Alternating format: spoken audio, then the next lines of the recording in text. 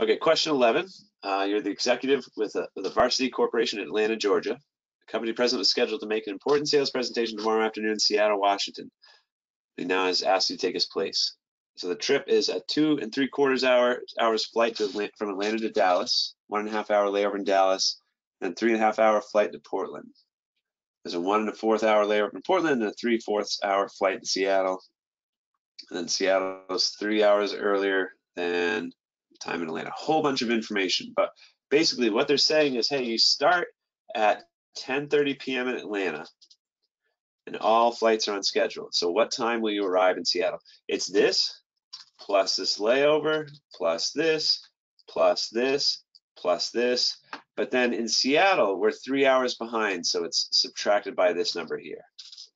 Okay, so let's write that out. That's the total flight time is 2 3/4 hours for the first flight, plus the 1.5 hour layover, plus the 3.5 hour flight to Portland, plus the 1 1/4 hour layover in Portland, and then plus a 3/4 hour flight to Seattle, subtracted by the 3 hours to get us back in Seattle time, because Seattle is 3 hours behind the Atlanta time.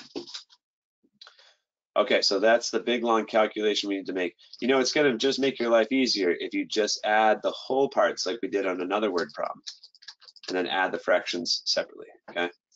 So 2 hours plus 1 hour plus 3 hours plus 1, so 2 plus 1 makes 3, plus 3 makes 6, plus 1 makes 7, subtracted by 3 makes 4. We got 4 whole hours. And then with the fractions, you know, maybe we can write that off to the side.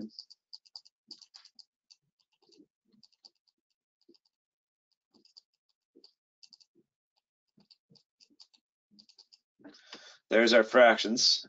We need common denominators, so luckily it's not too bad to convert these.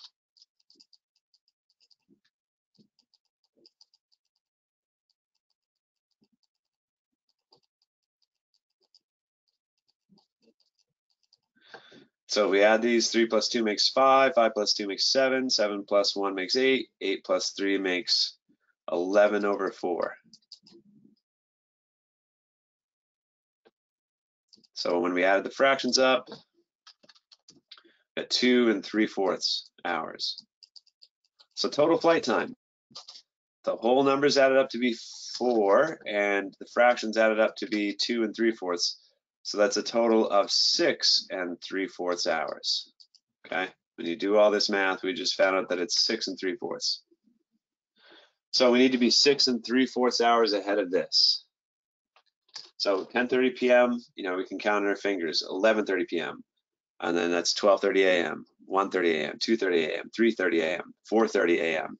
4:30 a.m. plus 3/4 of an hour, so 4:30 a.m. plus 45 minutes. That puts us at 5:15 a.m.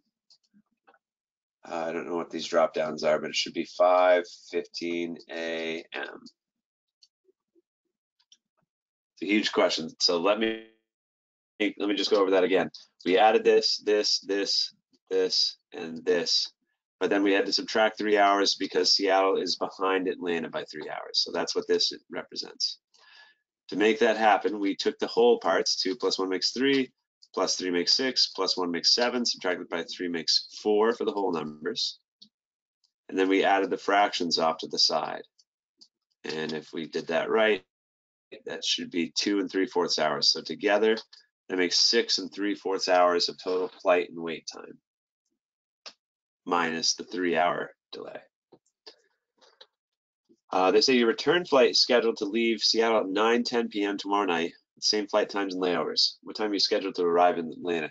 Now, you might be tempted to just say add 6 3/4 here, but remember about the time zone, right? The total flight time without the time zone adjustment was 9 3/4 of an hour. Okay. If we're going from Seattle to Atlanta, we're increasing our clocks by 3 hours because we're going in the opposite direction with the time zones. So 12 3/4 more should be the time. So that's easy because if you go 12 hours away, it's just the same time, but in AM. So that's 9:10 AM plus 45 minutes. So that would be 9:15 10:55 a.m.